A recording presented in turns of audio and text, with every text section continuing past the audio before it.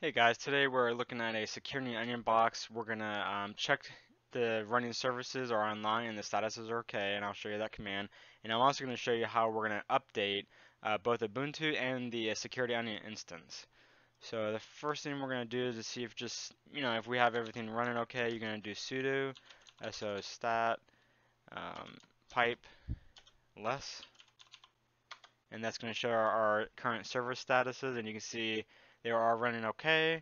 So that's just sometimes running properly or you see it not collecting logs. This is a good thing to check to see that all your logs are running. So that's a good command to have there. So let's go ahead and clear this. Alright, once we cleared that, now we are going to run uh, sudo soup. And what that is going to do is it's going to check for updates and update packages for Ubuntu and Security Onion. So go ahead and run that command. This is just going to let you know that we're automatically install any available updates, blah, blah, blah, blah. Hit enter to continue. And it looks like we do have a couple of updates to do here. So just let this run through its process.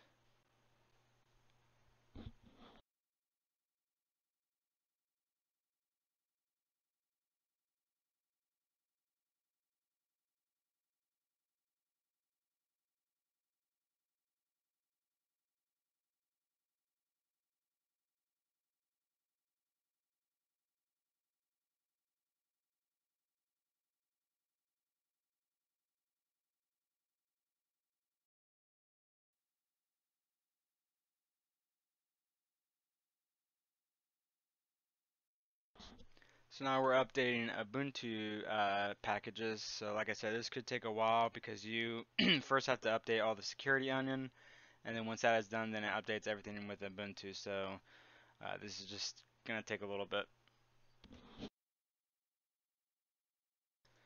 All right, we are now finally done. So if you have other sensors connected to, if this is your main security onion box and you have other sensors sending packets and everything, then you need to make sure you go to those other sensors and make sure those are updated because sometimes the master can't update the sensor. So it's just a good thing to SSH into those boxes as well and make sure those are fully up to date as well so your environment is fully up to date. So we're going to hit enter.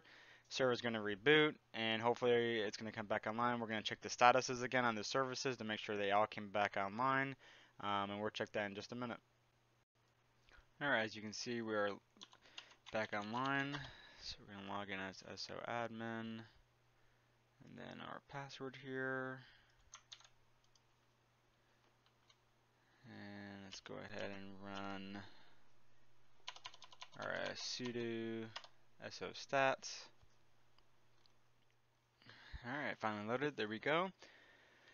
So since it just rebooted, it looks like we have a warning status, but that's probably just because it's still initializing like it's saying. So let's just give it another like 10-15 minutes and everything should be back online and status is okay. So that's how we update our security onion and Ubuntu at the same time. Now we're going to go to our sensors and we're going to run that same command, and what it's going to do is going to check this, make sure the master is updated. And if the master has a different version, then it's going to run the update.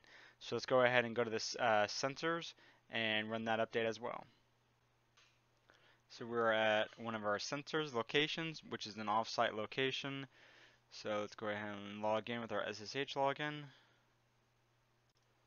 For security reasons, I'm not going to show you our logins, even our usernames, but once you get logged in SSH, you go ahead and do sudo soup on that server, and it's basically asking you, are you sure you're going to want to update? It's going to do the kernels and remove the old stuff.